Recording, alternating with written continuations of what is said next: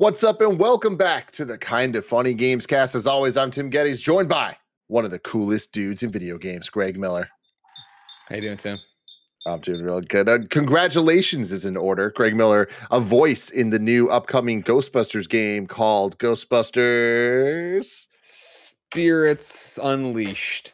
Ghostbusters Spirits Unleashed. I won't lie, this is the first time I think I've known about a game I'm in this far in advance. So like I learned the name yesterday, and it has been hard to make it stick. I will say multiple times today. I've been writing tweets and like fucking open up the FAQ. Like, what is this thing called?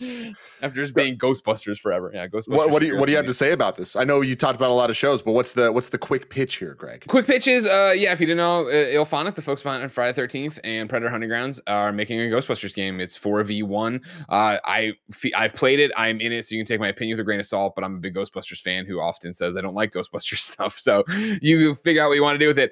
Really enjoyed the demos I have played of this game. I think it looks really cool. I think it is also IllFonic owning what they have made mistakes about in the past before, where they know they can't miss with this one. They are aiming for the, to shake this thing of being the buggy developer.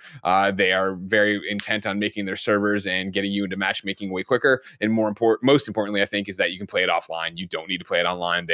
This is a 4v1 game, but you can play all with AI bots if you want. And there is a story mode to it. And I think that's the interesting thing about it, right? As you level up your characters and your ghost in the game, because you obviously are playing as a ghost or the Ghostbusters, you are unlocking story beats that are pulling you through a narrative. So you could just play it all offline if you want to.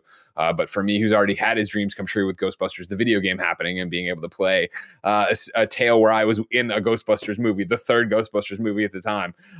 It's another dream come true for me to drag all you clowns out there and go out there and customize my proton pack and my suit and everything else. I'm going to go pro in this game. You know what I mean? We joke around a lot about trying to be as good as Nitro Rifle Andy Cortez. I will be the expert at this game. Speaking of, we do have the Nitro Rifle, Andy Cortez, joining us. Do you think that you're going to go pro as well, Andy? I mean, it doesn't take much to catch up to Greg in skill level. So, we saw what happened when he had Mario Golf for at least 2.5 years before it came out on Nintendo Switch. And then I hopped in day 2, immediately dominated him. So I have no problem with Here's what I want, Greg. Andy. All right, here's what I want. Because, jokes aside, you and I love each other in a very, very weird fashion. Just like, it's just creepy. A lot of people say it's weird. When mostly this launches from one side mostly. Like, it's rarely from my end. Yeah. No, don't worry about it. You know what I mean? Okay. But I think what I want us to do is get really good at the game and just go out there and clown people out, because it'll just be us as the 4 Ghostbusters. You, me, Blessing, maybe. I'm not going to make him commit. Maybe we get Nick in there for the comedic relief, you know what I mean? And then we go out there and we just destroy kids that's trying to be ghosts. Well, we had a blast doing that in Predator. Right, and that's what I'm saying, yeah. The amount of times that we played Predator just at night for fun was it was a blast. So yeah, I'm looking forward. Whenever you all are into a video game, I get excited because it's I get a chance to just go fool around with you dudes and have fun. Full crossplay. There you go. I know crossplay is something that excites the new face of video games, Blessing Adeoye Jr. What's up, Tim? Tim, you look great, by the way. I don't know if I've had the chance to tell you this on content, but you look think wonderful. 3 times you've told me, and every time it just gets better and better. I'm gonna keep telling you. I'm telling you. Thank you. I really, really appreciate that. And it took 3 minutes and 49 seconds for us to finally introduce this man, but it's been even longer. I can't believe we've never had you on anything. Before the show, we were talking about that. It blows my mind. It's such a small and big industry at the same time. The one and only from IGN.com, Tom Marks. Hello. Woo! Oh, please. I gotta say, it was really nice just soaking in all the love there, because it's just such a fun, warm feeling on this show. So many, you guys like each other so genuinely. I love it. Yeah, that's what they say. Let us know in the comments below how much love we have for each other, how much hate we have. I don't know. I've heard it both ways. Hey, I can feel it. Okay. Good. That's what matters.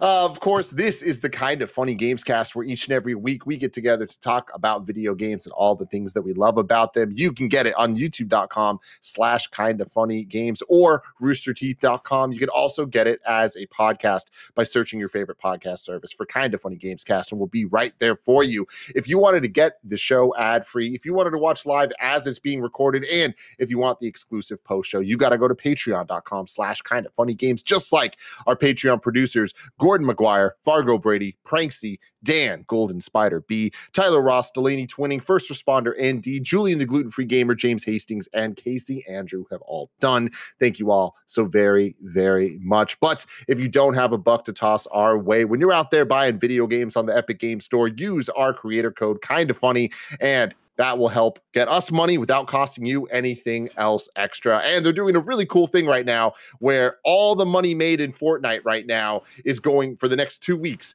is going straight to relief efforts over in Ukraine. So that is awesome. Please go help them. And then it helps us. It's just helping everybody. So it's just great. Good guys, Epic over there. But enough of that stuff. I want to get to the housekeeping here. Of course, we have Tom Marks here to talk about Kirby. I'm very excited about that. But we've had a lot of other Gamescast love going on recently. We had the Ghostwire Tokyo review that went up a couple days ago. You can check that out right now on all the places I just mentioned. And then also, if you want an even deeper dive into the Ghostbusters game that we just talked about a little bit, Greg talked a lot about it on PS I Love You. Isn't that right? That's right. It's a little episode featuring me blessing that then escalates into you, Barrett, Paris, and Lucy James. Because you never know what'll happen on PS I Love You XOXO. Exactly. But without further ado, let's get right into it. Kirby and the Forgotten Lands. I want to just start off by saying major shout out to Nintendo for the amazing embargo that they had. Like, we've had this game for like 2.5 weeks, and I feel like in recent times that's been the opposite story for a lot of developers, where they're just like throwing games, they're like, good luck, the embargo's in a day and a half, and I'm like, thank you, Nintendo, thank you very much. But Tom, you reviewed the game for IGN. I want to know what your thoughts are, but also I want to know what score you would give it, what score you're giving it at IGN, but also what score you'd give it on the KindaFunny scale, which is 1 to 5, 1 being terrible, 2 being bad, 3 being okay, 4 being great, and 5 being amazing. I think probably pretty similar between them. Probably a 4 on your scale, because I'm giving it an 8 on mine. I think it's great. I think it's a lot of fun. It's just really good Kirby. You know, like Kirby often kind of diverges into gimmicks sometimes, which can be hit and miss. And this is it goes to 3D, but man, it's just really fun, and it's really well designed levels. And yeah, I think it's a really, really great Kirby game.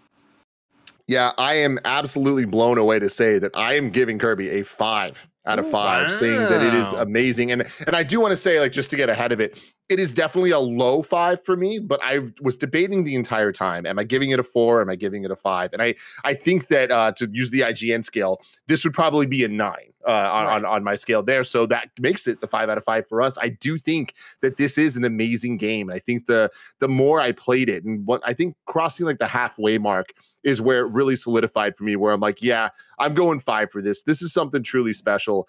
I've never loved a Kirby game. I've enjoyed ones here and there. Obviously, Superstar is a classic, but I never thought that it was a classic in the same way we talk about a lot of other Super Nintendo games like Mario World or Link to the Past or Super Castlevania or any of that.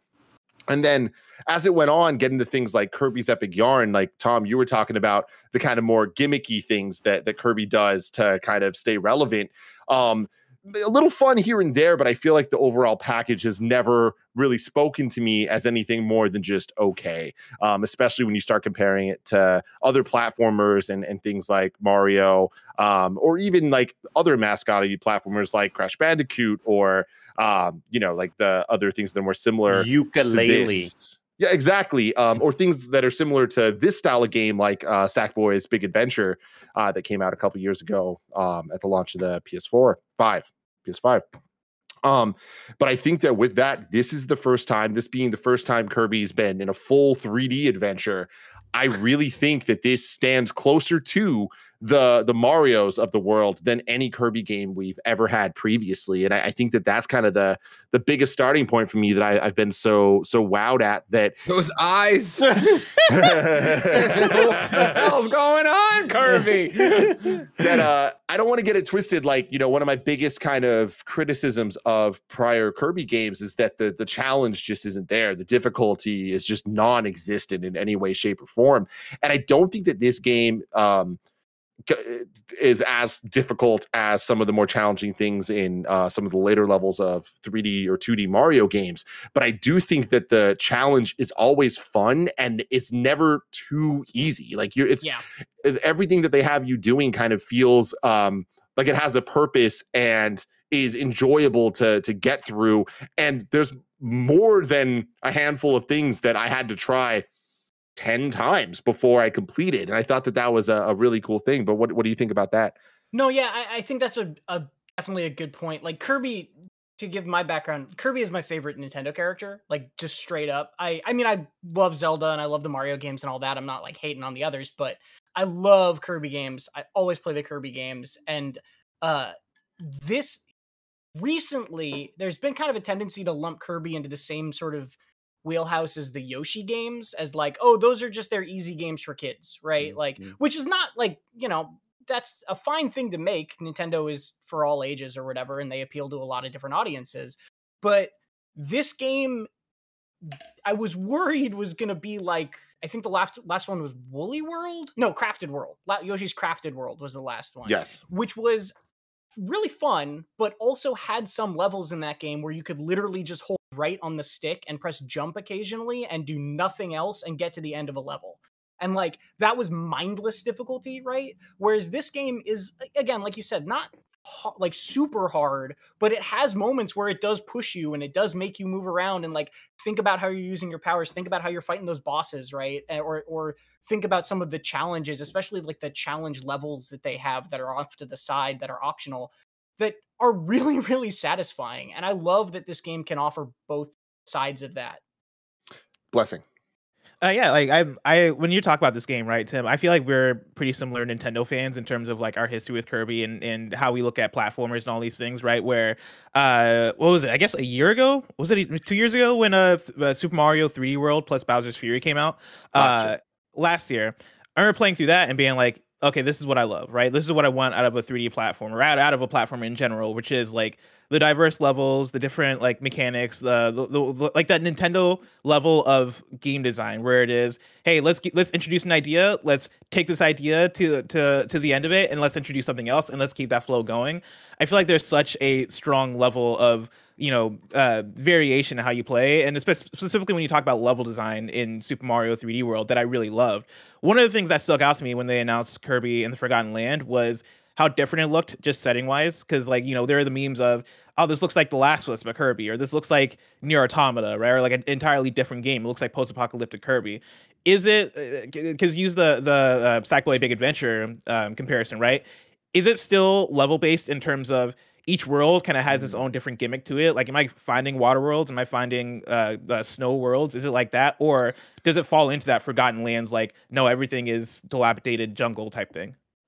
It's a little mix of what you're actually saying there. So there are distinct worlds in terms of visuals, but the gimmicks aren't tied necessarily to those worlds alone. Like the gimmicks you're talking about in this game is called mouthful mode, which is, yes, it's already funny as is. And in the game, it's funny. Like Kirby kind of takes on, like sucks in a car in his mouth, and then all of a sudden you control a car.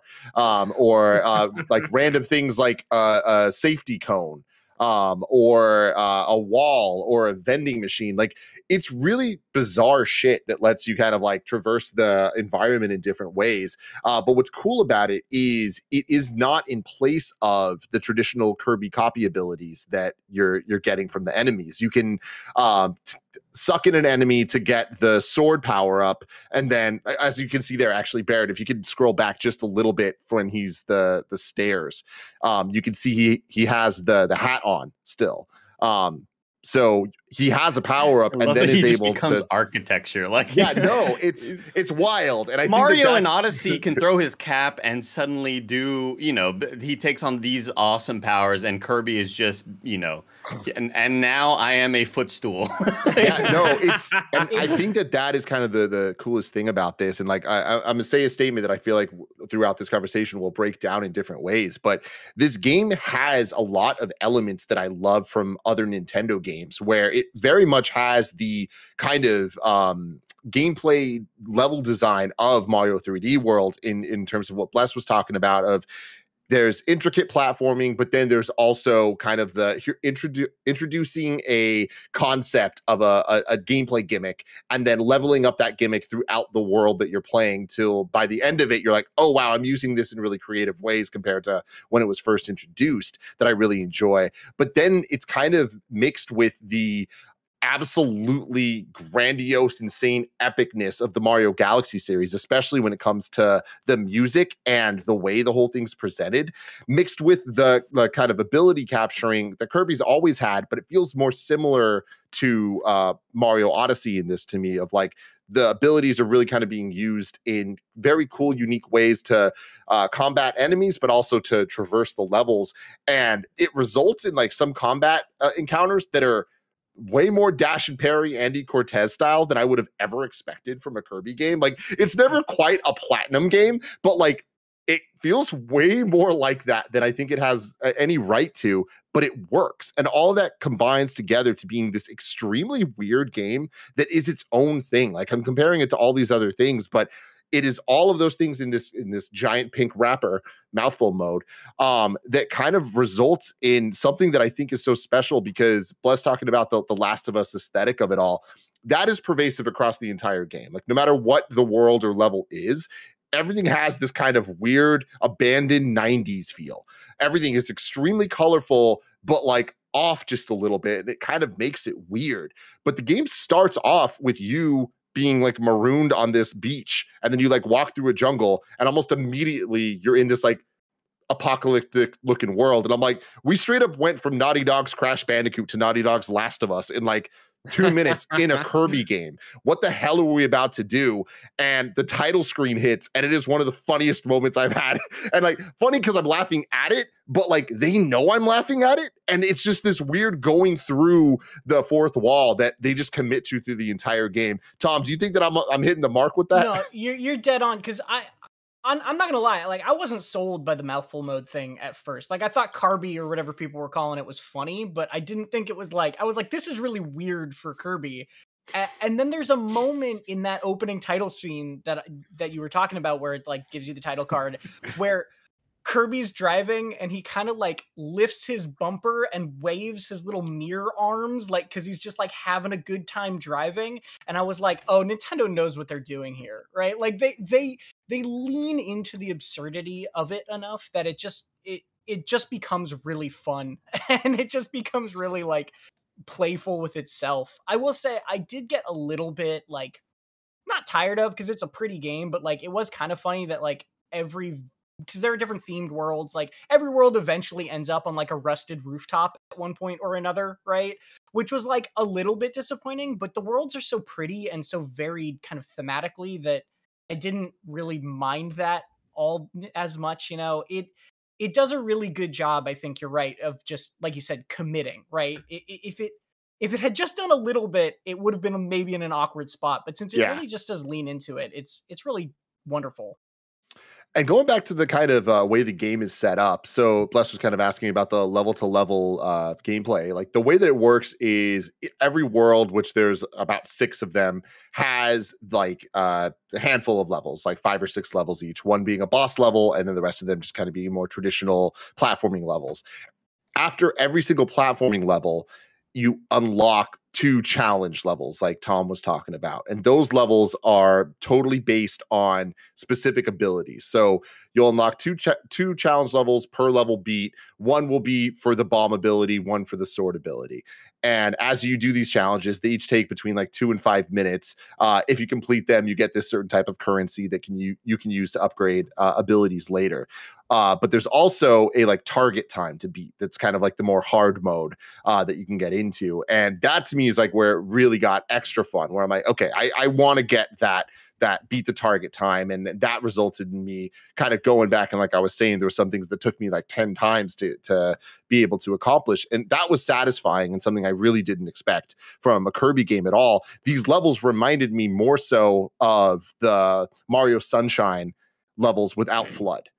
And I was shocked that they kind of make up half the game at the end of the day when you look at what Kirby and the Forgotten Land offers.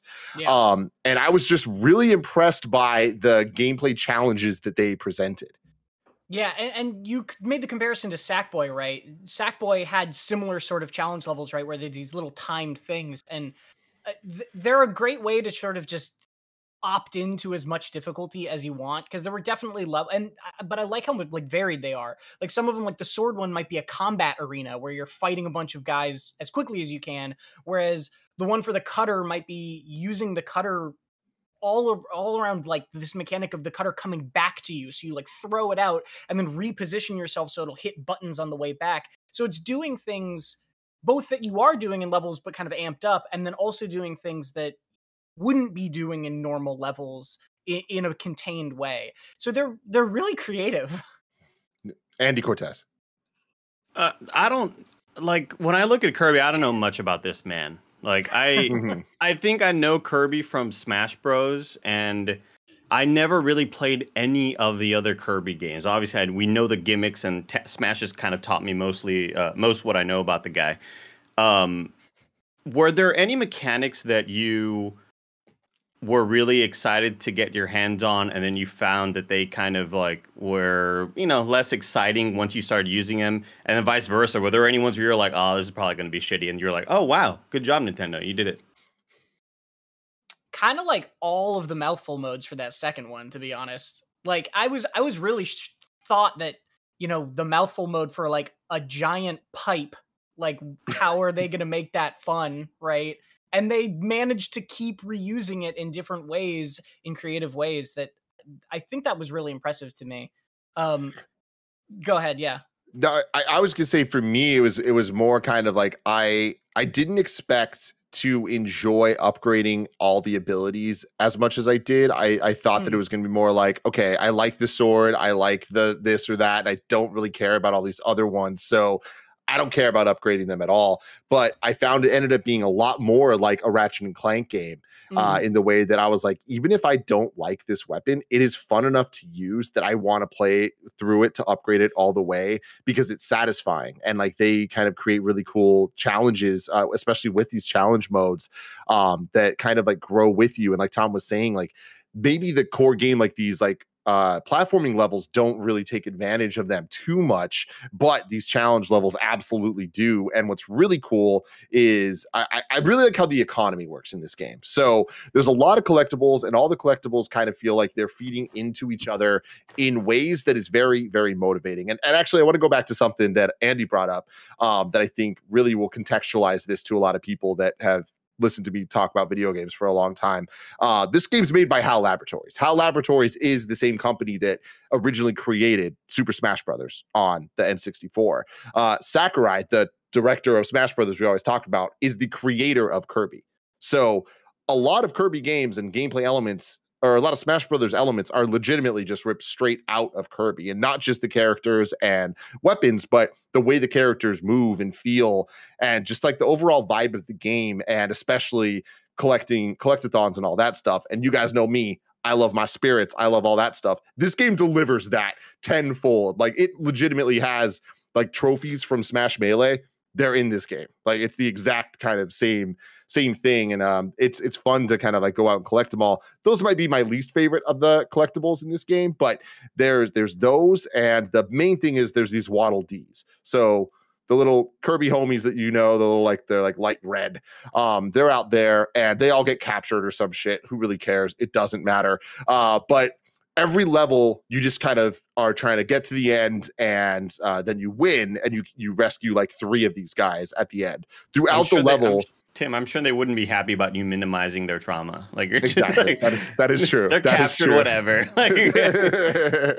But I mean, they would appreciate me because I'm going out there and I'm trying to save each and every single Good job. one. I'm proud of you. Okay, but like you could beat the level and that's it, or like traditional Nintendo platformer games, there's the challenges, right? Like we played Mario 3D World last year, Andy, and we wanted to get all the green stars, right, and get all the extra stuff. Don't get the Taduki, all of that. Every single level has these like optional challenges to rescue more Waddle Dees in the level. Some of them are very, very simple, like beat the mini boss without getting hit. Some of them are more like obscure and you kind of got to think a little bit. None of them are too crazy, but it's like find the hidden tower So you're always kind of exploring the level and trying to find, where is there a tower? Oh, there's one. I should probably try to like find a way to get over there. And it's satisfying enough. And I feel like that's where like the kind of challenge that I was really like, this game has more to offer than I would have ever expected. You get these Waddle Dees, and as you collect them, they get sent back to Waddle Dee Town, and they're building out the town. And the more you get, the quicker they Flavor Town. Yeah, exactly. They start to kind of populate this town we're seeing. God, this B-roll is incredible for what I'm saying. Thank you, Barrett.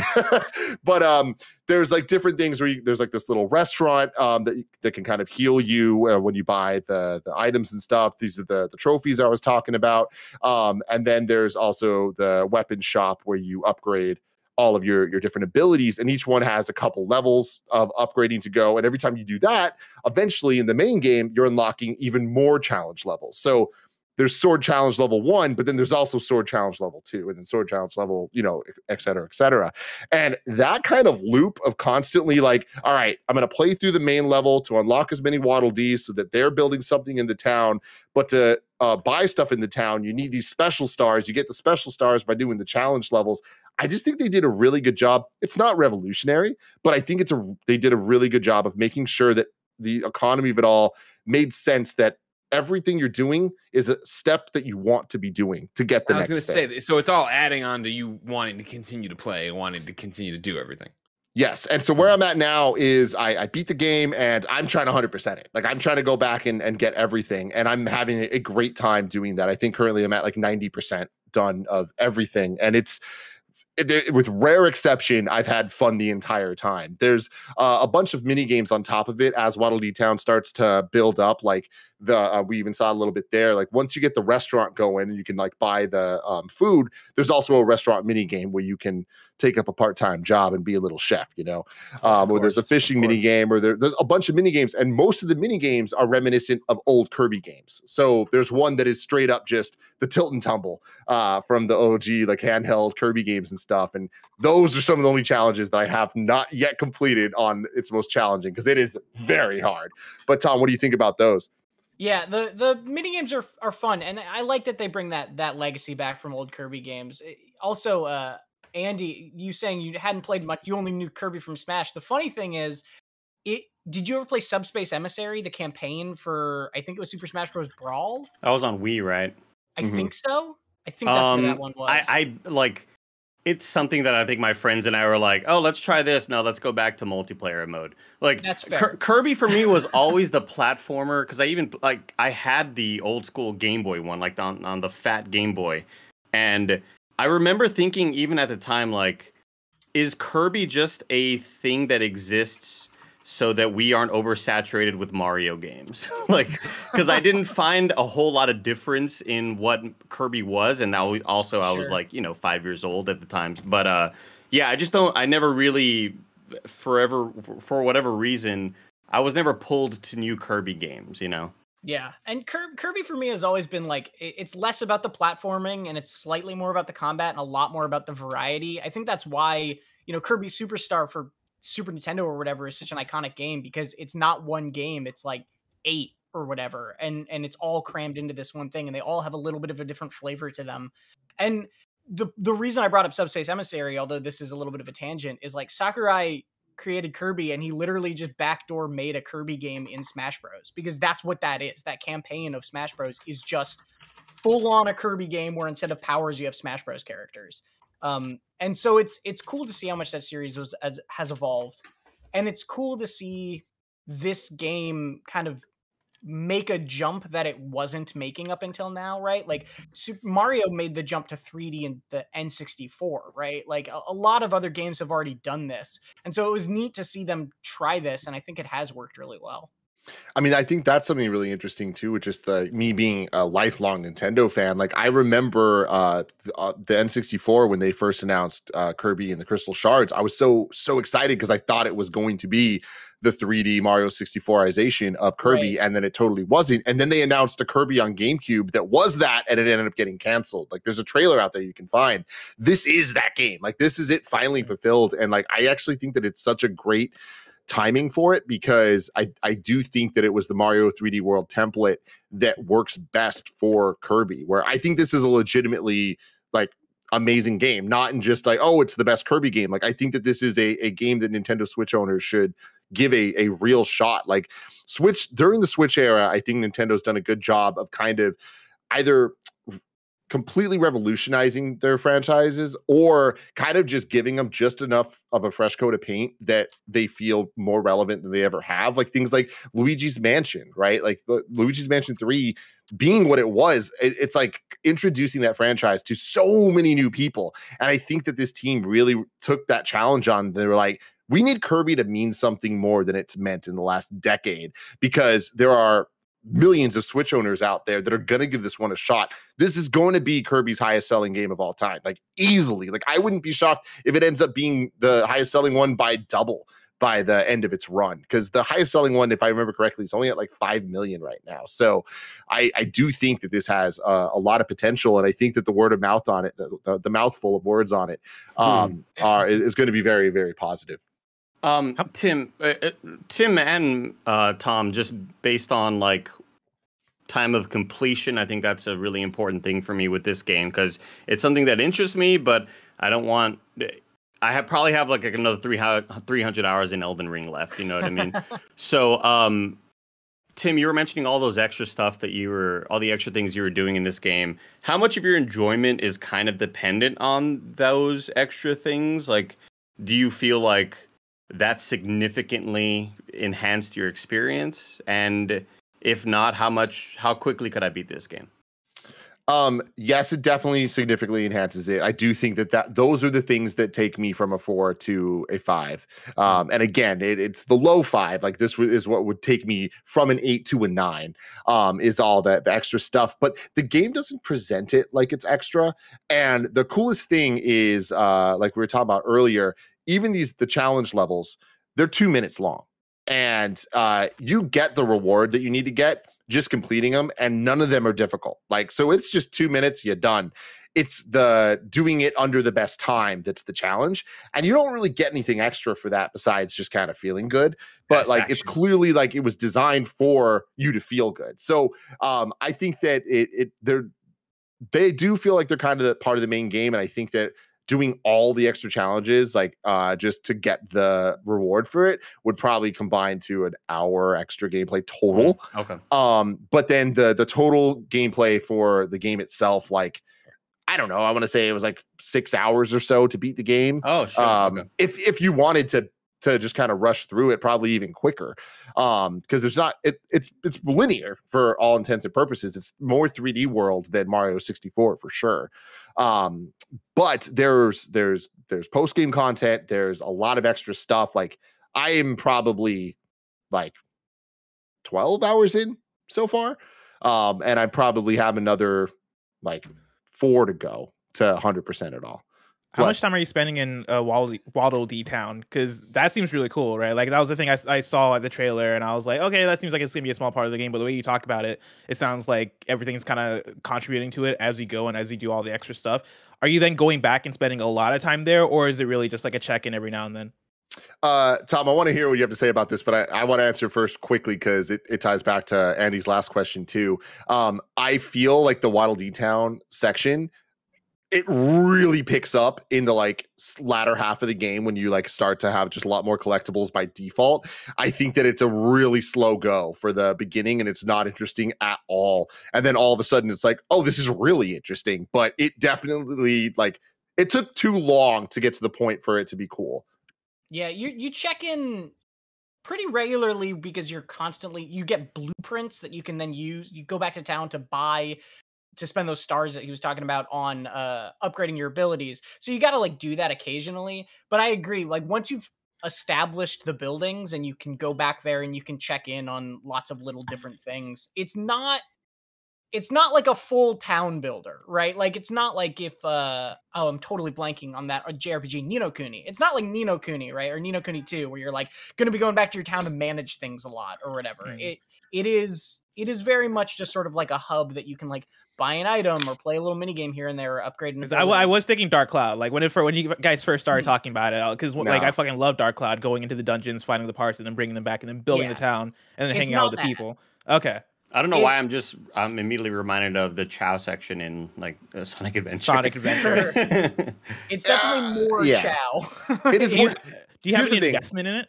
I would kind of. I would say it's more Chow mixed with the castle from Mario 64. And I think that might sound like too high praise, but I think the Chow thing should balance it out a little bit to be realistic. Like it's cool because there's at the end of the day probably like 10 different things to do in the town, and the town itself has secrets that you can kind of unlock. And there's like one of the areas that the buildings is like a post office, and the post office gets like mail, and you can kind of use these like codes that you find hidden around the town to unlock letters that Kirby gets. And so like you're incentivized to kind of explore the entire town. It's not that big of a space. Like honestly, I would say it's probably as big as like Comet Observatory for Mario Galaxy. Okay. So you're like kind of like going around the whole hub world. But I think it's way more interesting than Comet Observatory. So not quite Mario 64, but a step up from Galaxy. It's cool too because there's a lot. Like one of the things I really like about this game that's real subtle is there's just a ton of tiny little details that are really really nice, right? Like it's got people talk about that that kind of ethereal Nintendo polish, right? And it feels like this game has that for sure. And so there are thresholds where it's like once you've got 50 Waddle Dees, this building will get built. Once you've got 60, this building will get built. But also on top of that, just as your population increases, the population of the town actually sort of gets a little more bustling. So once you get the little restaurant, you know, there'll be an empty table out front. But then as you get more Waddle Dees, maybe one Waddle Dee be sitting there, and then you get a few more, and then there's like two having lunch together. And it's like, there's a lot of cute little things like that. Yeah, and it's cute things that kind of make you feel nostalgic for things that like I didn't really care about necessarily at the beginning. But like Kirby gets a house that's at Waddle Dee Town. I know, exactly. So you go into this house, and the house kind of starts to populate as you explore and like get different things. And there's like a storybook that appears at some point, and you can look at the storybook, and it's like reflecting on his old adventures. And like as you're like, it's just kind of like a fun picture, but it's almost as if he's taken pictures throughout his life of all the different things he's done. And when you're looking at them, there's like a description you could read, and like the music strangling another thing, and you're like, whoa, where did that come from? What the hell is that? Yeah, it's pretty cool stuff, and like it's just dumb little things, but like Tom was talking about the Nintendo kind of magic and polish, and I do think that this game has it in a way that like Kirby Star Allies, which was the last game released on Switch, like really just kind of felt like, all right, we just got to put something out. This felt like it's so much more than that. Like this is a core Nintendo game. Yeah, Tim, you mentioned like, you know, feeling like you just had to put something out, and I feel like Kirby's been that for a while in terms of, I feel like every year there's at least one Kirby game that comes out, and I'm like, really? Wow, another one? After playing this one, do you feel like we're going to get more of this? Or do you think we're going to get more of this plus all the other Kirby shit we usually get? Like, where do you think Kirby goes from here? I think we'll always get the random spin-offs and the Kirby Robotabot or whatever it's called. Like there's always going to be that stuff, but this game is going to perform. This game is going to be something we get sequels for, and I am very, very excited about that. Yeah. Is there really a Kirby game every year? Like they make a lot of spin-offs. Like they made 2 different Arena Fighter Kirby games that are like mobile. I think they're also on mobile, and you get like got the like timed thing where you can only play so much in a day unless you pay real money. Like so they've done a lot of stuff like that with Kirby. Gotcha. Yeah, there's another one coming out, I think this year, that got announced that I got to double check because I think it was like a low-key kind of like not free to play, but that has those sort of vibes kind of thing. But usually they're like, it is like, yeah, here's the Arena Fighter one. Here's like another just random 2D one. Like here's one for 3DS. Like there's a pretty good rotation of Kirby games that tend to come out. Looking at it, last year was the first year since 2013 where Kirby did not have a game. Wow. Yeah. Yeah, the Arena Fighter one, Greg, was a lot like what was that built-in 3DS game where you would just take your little dude and go do quests and things of that nature? on the 3D. Like I would meet another character and I could like take. Game? No, It was the one that wasn't Street Pass, right? That's what you're talking about. There was Street Pass, and there was the other one where you like went through and people had different colored shirts, right? Wasn't that a big part of it? Yeah, you hit them with the thing. Yeah, it's like you were just like a little RPG character, and you would just go through like the. Oh, with the dragon. That's the boss, right? I've never got that far. I'm not pro. Jesus, take it easy too. The funny thing about that Kirby Arena Fighter, or at least one of them, because I think there's two. One of them was like basically like Monster Hunter low-key, because you would fight bosses and then get specific items from them that you could then use to craft things. Like it was like very weird. They do weird stuff with Kirby. Yeah, definitely. I think to your point, like I agree. I think this is gonna do well enough and be well enough received that hopefully they start doing more stuff like this, right? And who knows, because 3D World didn't get 3D World 2, right? Like 3D World didn't change the course of the 2D Mario, quote unquote 2D Mario games. But I feel like it's going to be more impactful this one to Kirby.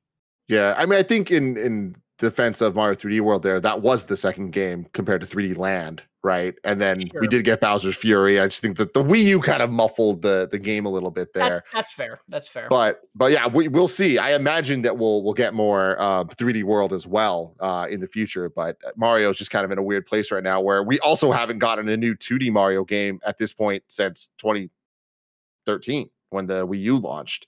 Not counting Mario Maker.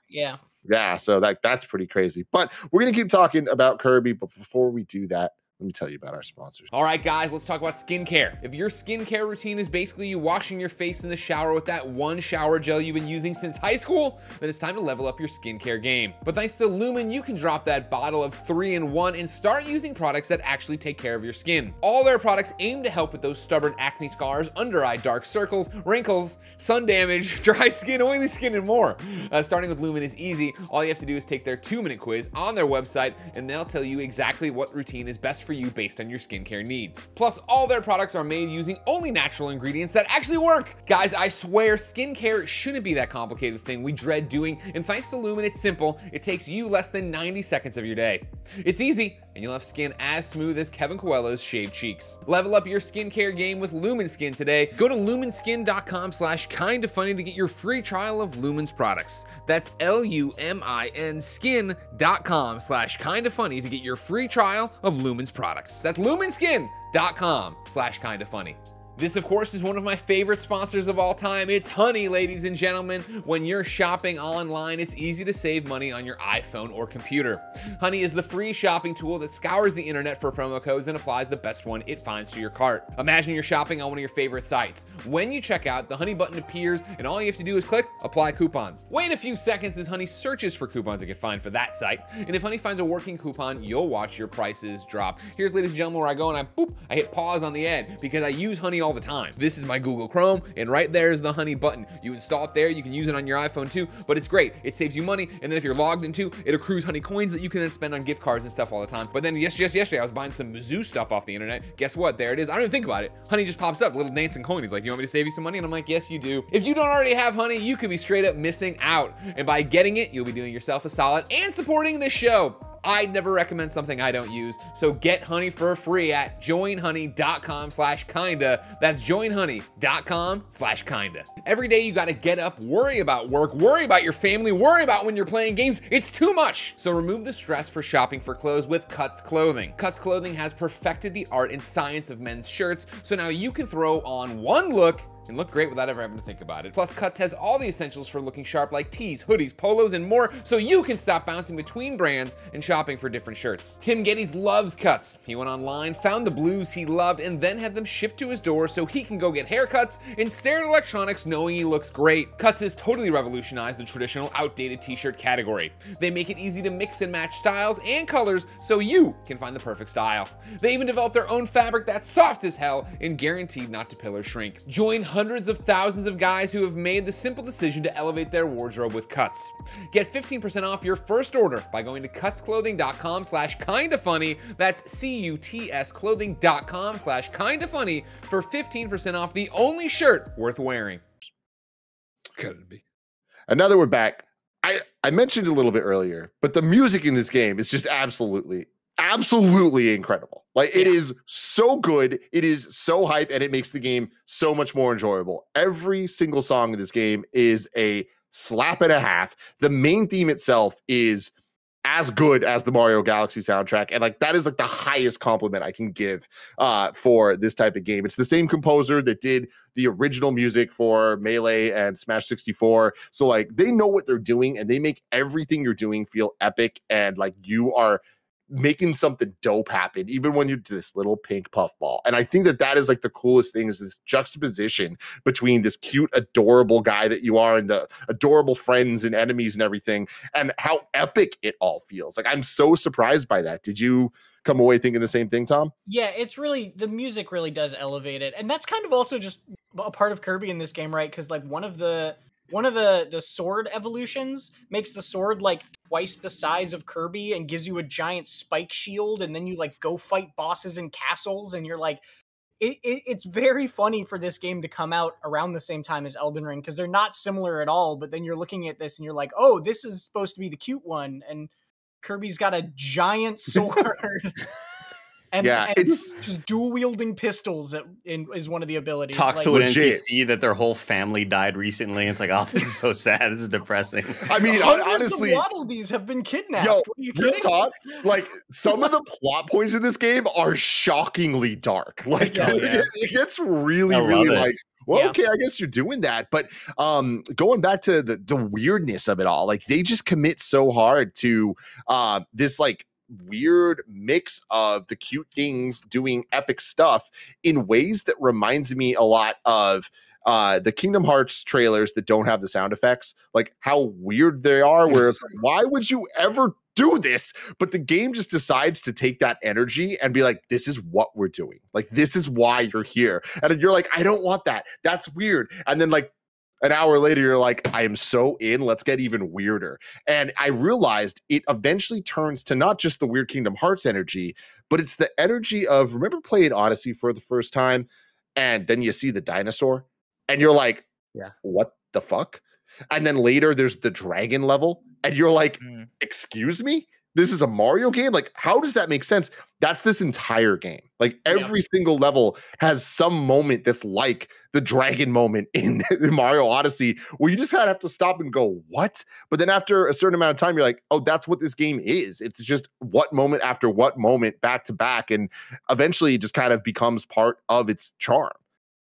I know this is always a fun question for the Switch, but how is it in terms of presentation, like both from art style and then also fidelity? Like, does it run good? I know, like, for me, playing games on the Switch for the last year, specifically No More Heroes 3 was the one that kind of broke me in terms of, man, I just want this game to look better. Did you ever have that moment playing this game? Not really. I thought this game was really good looking, and it does run well. Like, I know a lot of people had performance problems with the demo, and I didn't notice really any performance issues while I was playing.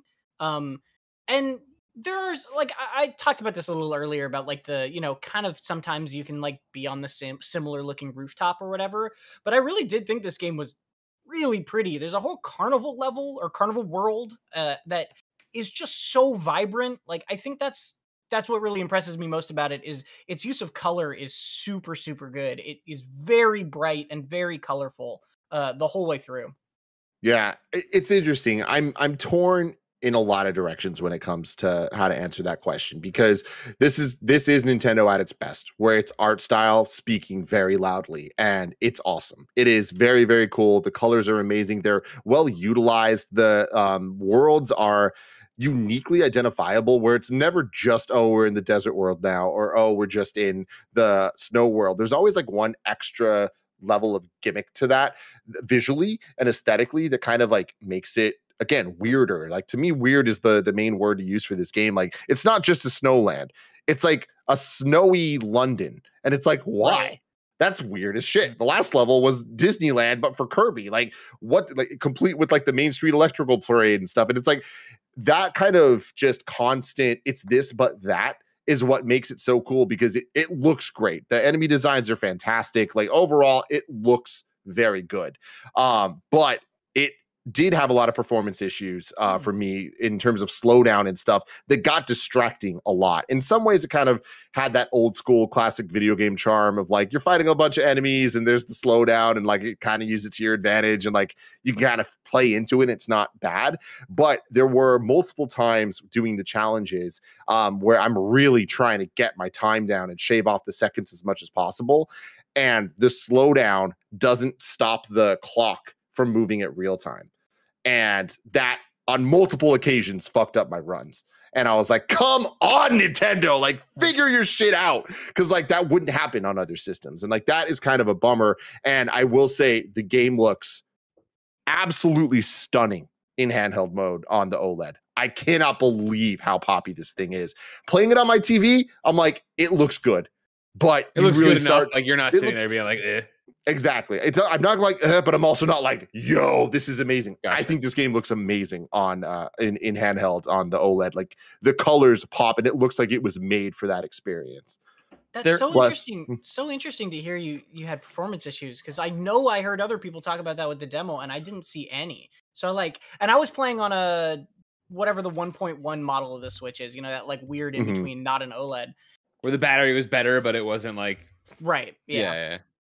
But there's something really interesting about kind of how Nintendo chooses to develop some of their games, and I don't know whether certain engines are being utilized, but like I still look at Odyssey, and I think Odyssey is a 5-year-old game at this point, Mario Odyssey, and it is still one of the better looking Switch games. And I look at Kirby, and it's one of the better looking Switch games, and I think a lot of that is like, here's the materials that we're using and the colors are popping and the metal looks good and the water looks awesome.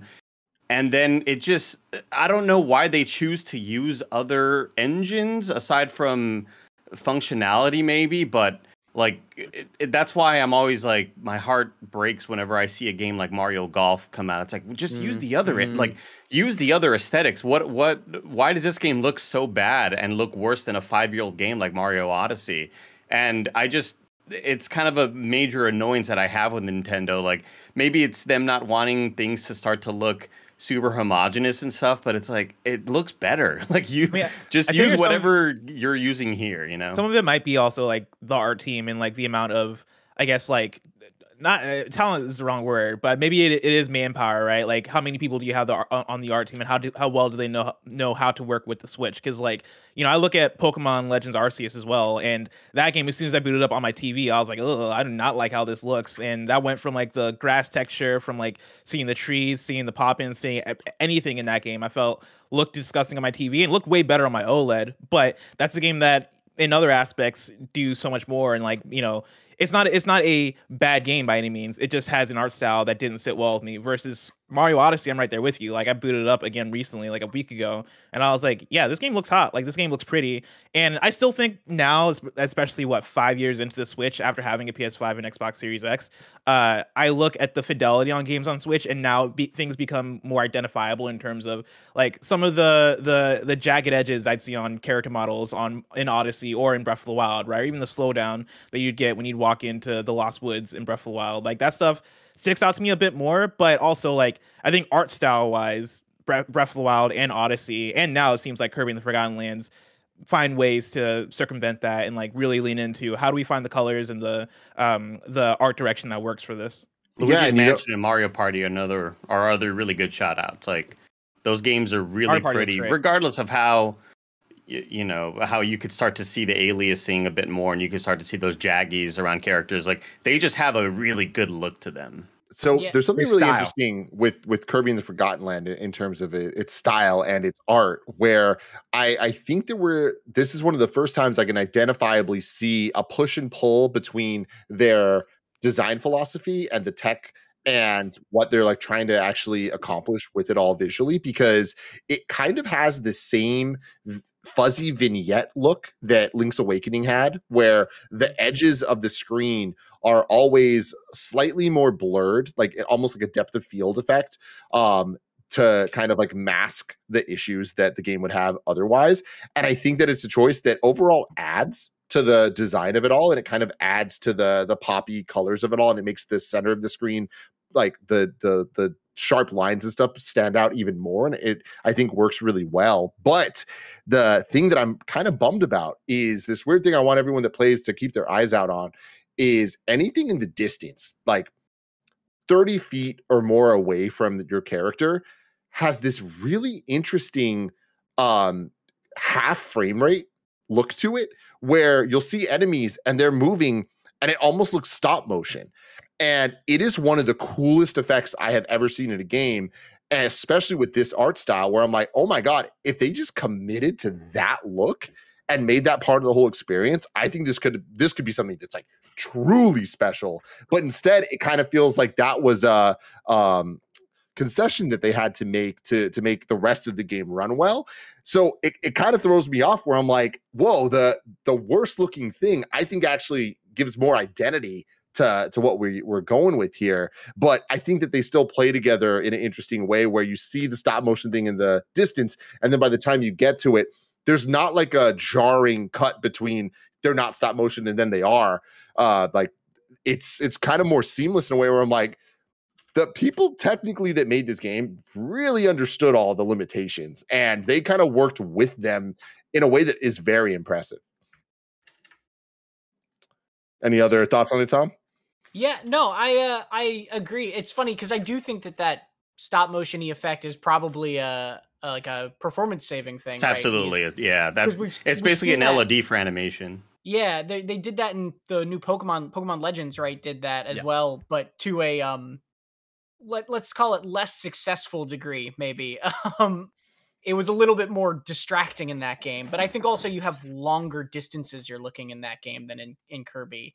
But I agree. I mean, like, Kirby has always had this feel of like, you know, it's a little toy, right? He's a very cute little thing, and it's very toy-ish and feels like that. And I like that they leaned into this idea of these almost being like little dioramas, right, that you're playing with. And yeah, I am overall very impressed with the art style. I don't know what goes into making a game perform well or better or worse in the visuals, right? Like, it's so funny to me to look back at Breath of the Wild as just still such a gorgeous game, and look at other open world games that have come out on Switch since then and be like, oh, like, wow, people really are having a tough time hitting that bar. So that must have been a hard thing to do, right?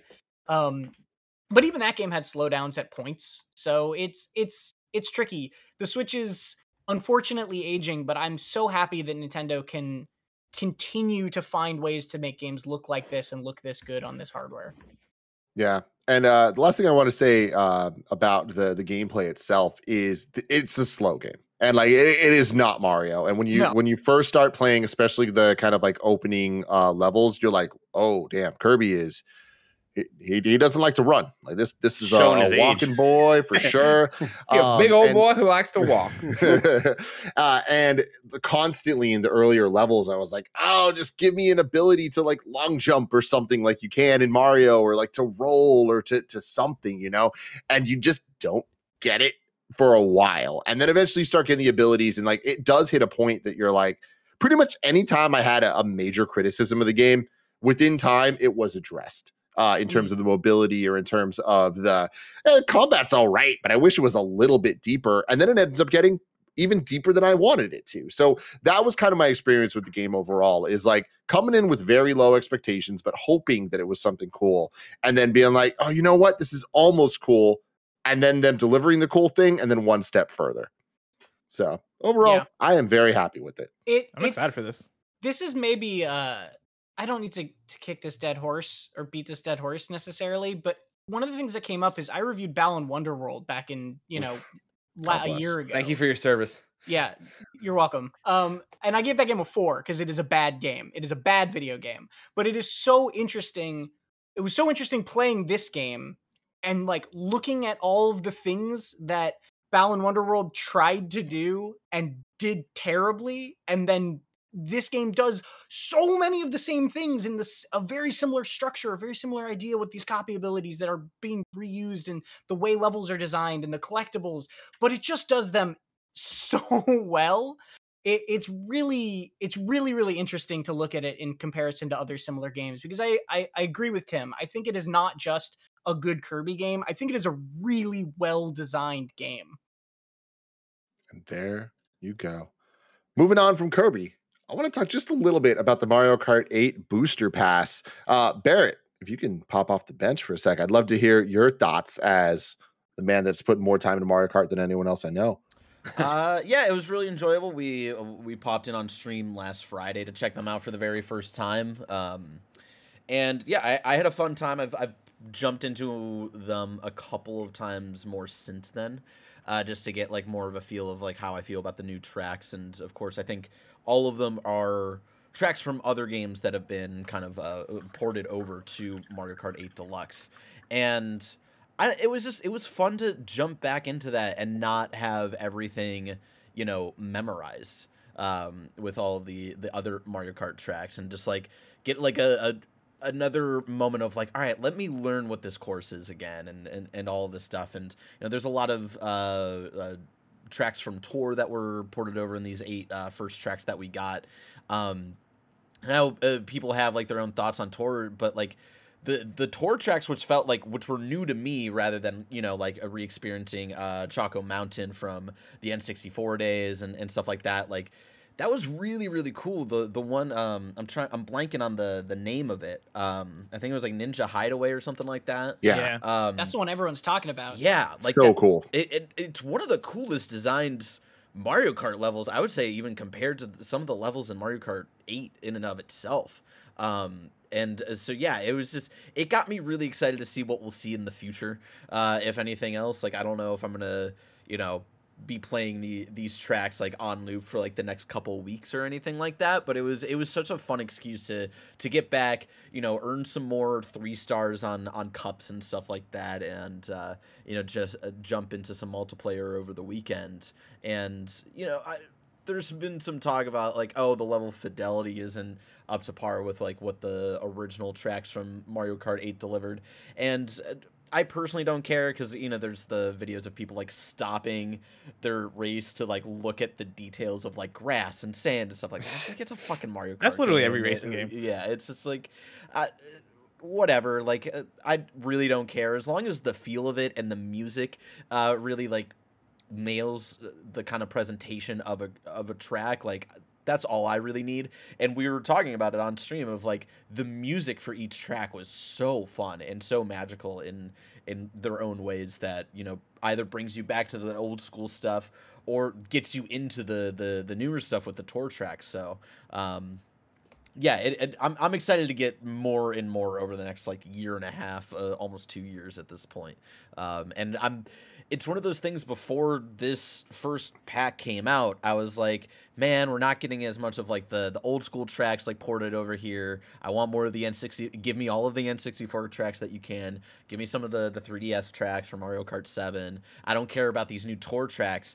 But now I'm like, oh, I'm down for a mix after the first 8 tracks here. Like, and that's not something I expected. Even not just the Ninja Hideaway. There's like the kind of like Paris level that kind of changes. Paris Promenade. Yeah, Paris Promenade was dope with like each kind of lap like changing your course and stuff like that. And there is a similar one I forget the names of, but yeah, I'm surprised that I'm just excited for whatever they poured over to the game now, and kind of like redo for the Mario Kart 8 engine and stuff like that, just because it brings you back into that magical space, and that I enjoyed it.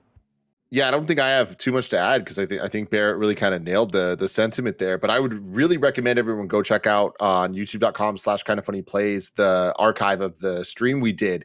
Even just watching the first like 20 minutes of us experiencing the maps for the first time, like I think really does a good job of expressing like how cool these things actually are. Where sure, the fidelity of some levels is not the same as it is in the core game, but I don't think that it's like distractingly lower, and the quality of everything else is just as high. Like the music is by the same team that did the music of the core game, so it if you were to play some of these levels in just like back to back with the older levels, I don't really think that you would notice any difference at all actively. And I think that that's a key thing to point out, because like, sure, it's not as pretty, but that's because they just took mobile game and like just up-res some things and added some stuff. But I think that where the real magic lies is the fun inventiveness of in the first 20 minutes, we had multiple moments where we were like, oh shit, we on lap 2, the other opponents are now coming at me. So like you're on the same course and you have to dodge incoming traffic of other racers.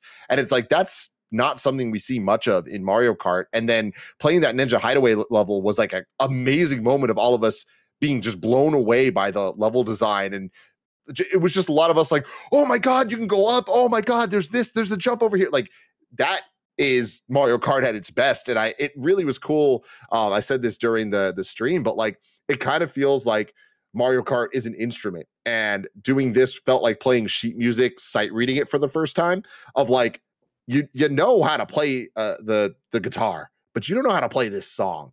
But then you start to learn the song, and then all of a sudden you're like, oh yeah, I'm a rock fucking god. And that's so damn cool. Bless, what are your thoughts on it?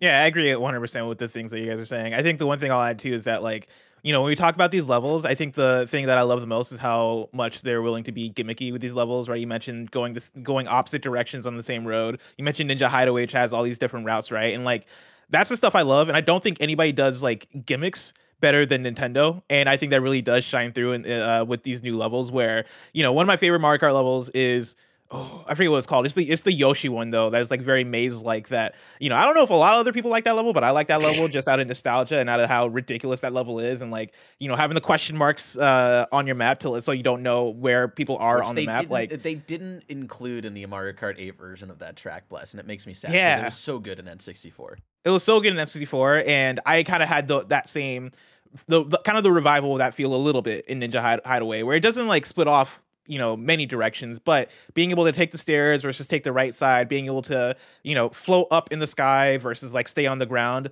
That's the kind of track design that I really dig out of Mario Kart. So I like seeing that return, and I also like seeing I like having an opportunity to play the Mario Kart Tour tracks, because I was never going to play those tracks in any other scenario. And so like, I think this is such a good idea to give these tracks some sort of no pun intended extra life, so that people are able to actually experience them if they didn't get to play Mario Kart Tour. And so I've been having a blast with it. I can't wait for them to add more tracks. And to close out the show, Andy Cortez, I want to hear you talk about the Ghostrunner DLC that you finally got to spend some time with. Yeah, Ghostrunner DLC came out on March 3rd. I've just been so wrapped up with Elden Ring that I haven't really wanted to play anything else. But I decided to give it a go, and I was initially a little bit worried about it, and I told you all how it reminded me of, like, man, I love Shovel Knight, and this game's really, really good. And then Yacht Club started coming out with other iterations on Shovel Knight, like the King and the Scepter of Torment or whatever. And they weren't the exact same experience, and therefore I just didn't find them as magical. You know, it's like we're introducing sort of new mechanics with the same formula, and it just didn't quite work. And initially I kind of felt that way about the Ghostrunner DLC. You play as, I believe, a character named Hel, H-E-L, and it's very much like Ghostrunner. You have the sword. There's a couple new mechanics that have been added with the same sort of formula of clear out the room without dying. There's a lot of movement. I feel like the game starts off a bit tougher in the way that Ghostrunner slowly kind of ramps up that difficulty, and this game kind of throws a lot of different elements at you. Is this one of those DLCs where they expect you to have, like, it kind of feels like they expect you to have come off the campaign, like, you just finished and here's more, so like we're gonna not give you any introduction, you're just gonna be tossed in the deep end? I mean, it definitely starts off with tutorialized things while kind of giving you story moments. Okay. Where you are running through, and then it'll say spacebar to jump, and then use sure. It still does its job, right? But I think it throws a bit more. I think the difficulty is there a bit quicker this time around. And I was a little bit worried about these added mechanics and how they would affect my experience, but I'm loving it. I'm so glad I kind of like quickly turned that corner. It's just as fun as playing through Ghostrunner, which was one of my favorite games of 2020. It's It's an absolute blast to play. And again, it's kind of what I love about games like Katana Zero, and just you feel like a goddamn cool ass expert while you're clearing out this room and working with the different kit that you have, and they've added some newer mechanics. So I highly recommend it. I believe it's free. I think it's a free DLC that as long as you own Ghostrunner, you essentially have this DLC. I have to double check on that.